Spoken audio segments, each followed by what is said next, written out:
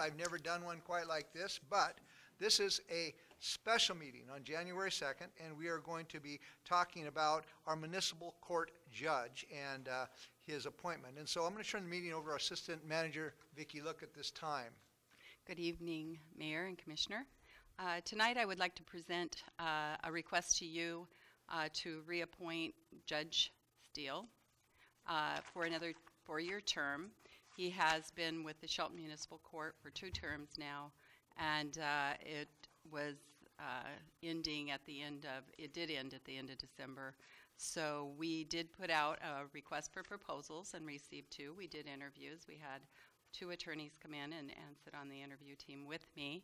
And we decided with recommendation or support from the Shelton Police Guild that we would recommend to you that you appoint Judge Steele for another 4 years.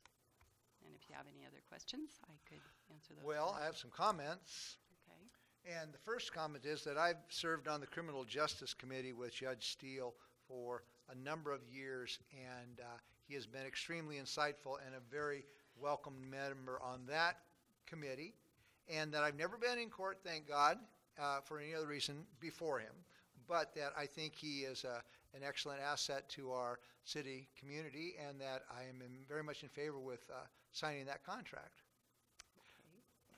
I'm in favor too. I don't know him personally, but I've sat with him when he's at the chili feed and things like that. And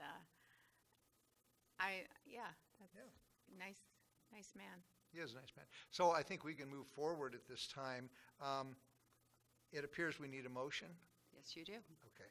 Okay, I will make that motion that we appoint Mr. George Steele as the Shelton Municipal Court Judge to a 4-year term starting January 1st, 2018 and lasting through December 31st, 2021.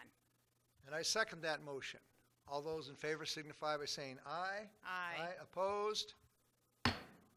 The Honorable Judge Steele is now on for another numerous years. And at this time, we're going to actually adjourn this special meeting because he is going to get sworn in our next meeting, and which is our regular business meeting.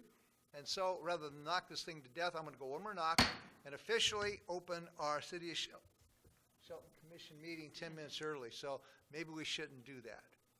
Point of order. We wait until 7 o'clock. I would suggest that because there are many people that probably want to come and be part of that swearing. So we're going to take a 10-minute recess and we will be back. Thank you.